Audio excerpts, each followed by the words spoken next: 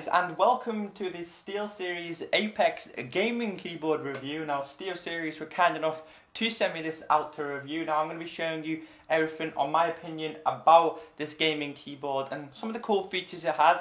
Now I do believe this is the upgraded keyboard of the Steelseries Apex Raw, which was pretty much the same design, but this has got new features and new additions. Now I'm going to start off with the box. The box itself is very appealing, it's very bright.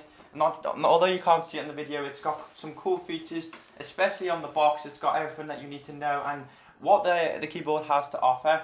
Now I'm going to start off by saying it has 12 cool features here, which I will display in the description. I'll also have a small article in the description which is worth checking out and reading about this keyboard, especially if you are wanting to get a gaming keyboard. Now it's got 4 cool pictures on here, which are 4 main key features about this keyboard. To start off with, we've got the combination by simple sliding, so you can slide down the keys. I will show you what it looks like. We've got the USB hub at the back of the keyboard.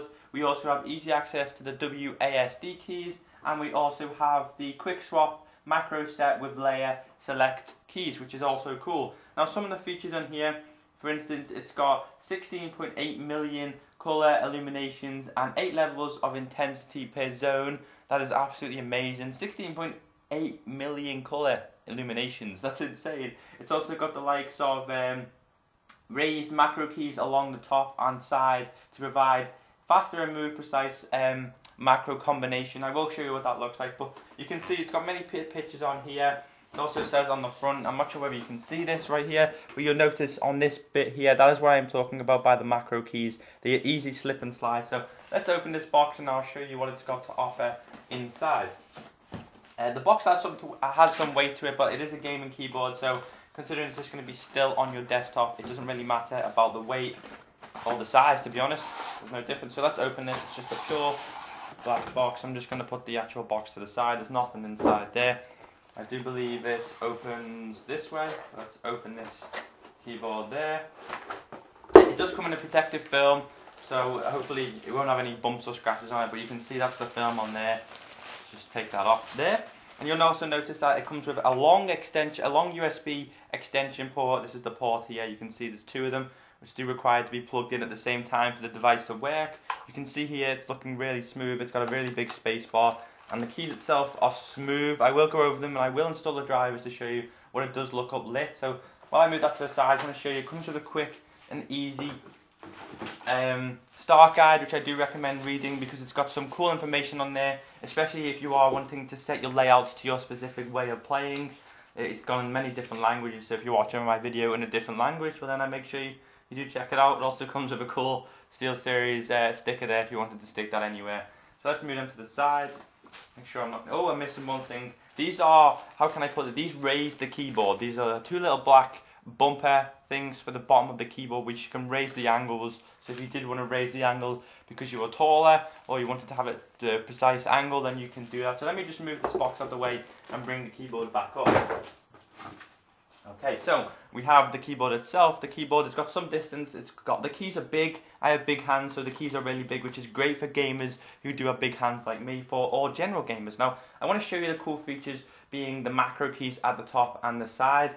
Now, I'm going to start off by saying you can see at the back on this view here that the keys are raised. This is for easy slipping sliding. So if you was going from the M1 key to F1 to W, which is really cool, you can do that very quick. You'll notice that you are slipping and sliding a lot to get that back to your easy access. We know WASD keys are the main keys when you are gaming. You'll also notice that when you do get the keyboard yourself, the W key has 2 little small bumps on it. That shows you that you are hitting the W key without having to look down, so you could just be like da, da, da, da, da.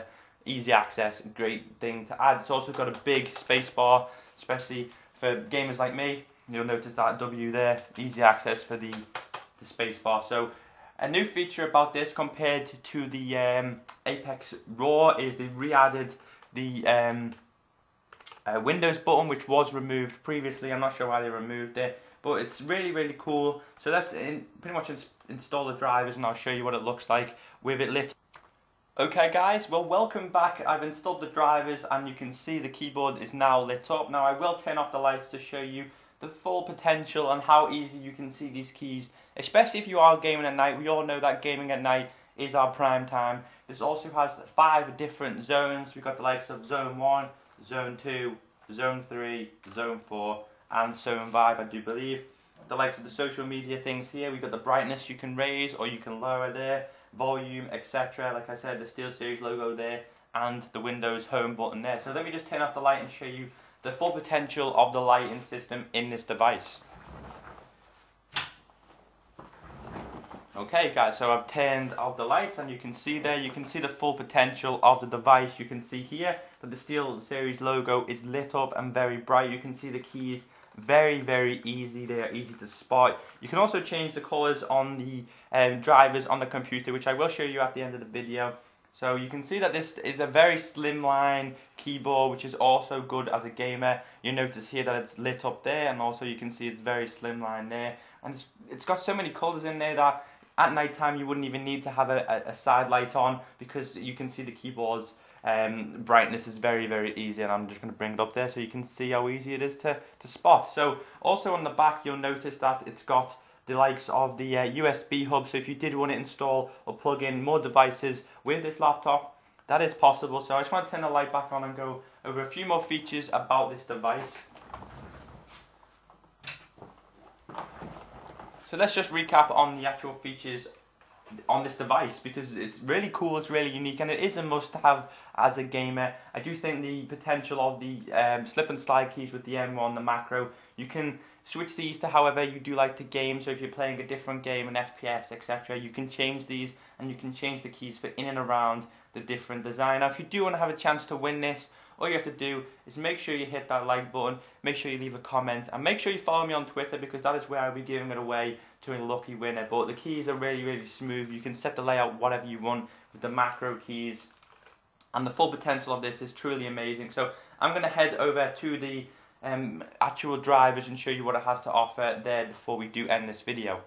So welcome to the SteelSeries program engine. On here you can change and customize many things, such as the colors. You can change the colors depending on how you play or what games you are playing. And a matter of fact, you don't have to have any colors at all. So when you do start off and install the drivers for this program, which are in the description, you will start off with the default, which is this one here, and you'll start off with the default program, or sorry, the default profile, which is known as the SteelSeries. As you can see, if I do click this, this is the default layout for your actual SteelSeries keyboard. So you got in settings, you can change many things, such as the polling rate. Now on the right hand side, you'll notice on this side that we have tips. So if you did want to read the tips, which I do recommend you reading, because then you'll know more things about the keyboard in depth. Now you've got the properties on here. Select the profile to be automatically selected. Now I'm not sure if you can download the custom profiles from their website. I will look into details. If it is, it will be in the description. But you notice here, I think this is a great addition. We have the statistics. So if I was to start this and to start hitting a few keys, let me just start hitting a few keys and I will stop it. And then when you do stop it, you'll notice that what keys you have been hitting, as you can see, they are lit up. The darker they are, I believe, the more times you've hit the key. So you can keep an eye on the progress on what keys you have hit. So that is the technical side. I do recommend you reading a few things about it before you jump into what you might not know.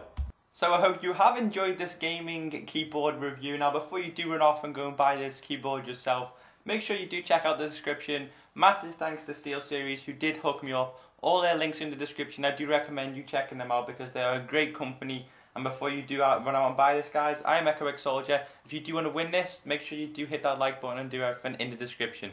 Peace out.